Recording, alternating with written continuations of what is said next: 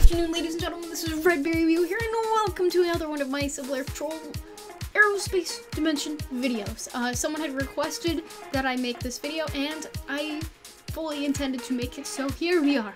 This is Module 1, Chapter 3, which talks about balloons. So we'll be talking a little bit about the history of balloons and how balloons actually work. The first working balloon was created by two brothers, the Montgolfier brothers, which I had mentioned in the first chapter of this module. And essentially they had created a working device that allowed two guys, Marquis Francois de Hollande and Plâtre de Rosé.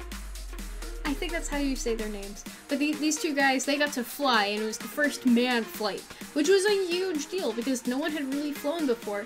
And hot air balloons became widely used for a lot of different functions, including war, like the Civil War, later on. So it was very important for being a strategic advantage, and it showed that aerospace would inevitably be an advantage for whoever has the better manpower and air power.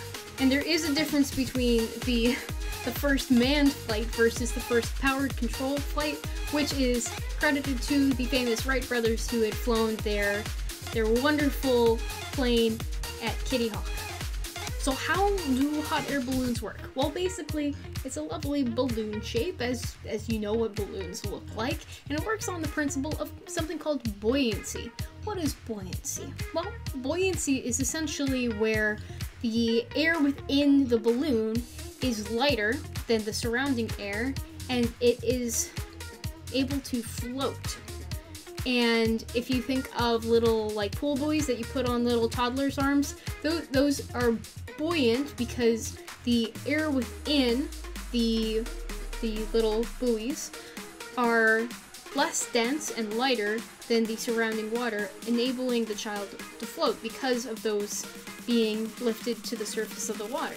And so hot air works the same way in that it is lighter than the surrounding air and it can be lifted. Now, something really cool about hot air balloons is that there's a hole in the top called the crown, and then there's a parachute inside of that, which the controller of the hot air balloon kind of like controlled in order to adjust the amount of hot air that is within the balloon, because hot air is generated underneath the balloon. So I'll have an image of this. There's a source of fire, and as they turn up the heat, it increases the temperature of the air within and enables the hot air balloon to rise. And as they want to sink down, then they let go of the hot air gradually, of course, which enables them to sink back down to the ground. There's three different instruments within a hot air balloon. There's something called the altimeter, which tells the pilot what the altitude of the balloon is. There's the thermistor, which is what tells the pilot the temperature of the top of the balloon. And then there's the variometer, which tells the pilot how fast their vertical velocity is as they are moving up. In fact, Civil Air Patrol, I believe they have two hot air balloons, but I'm not quite 100% sure about that. I know we do have hot air balloons, I just don't know how many. But they are flown occasionally, and if you ever have the chance to fly in a hot air balloon, it might be a fun thing to do. So there really wasn't a whole lot to this chapter, but just the main things, like the Montgolfier brothers is a big thing in that they created the hot air balloon that actually works, which enabled the first manned flight. And there's activities that you can do in association to hot air balloons.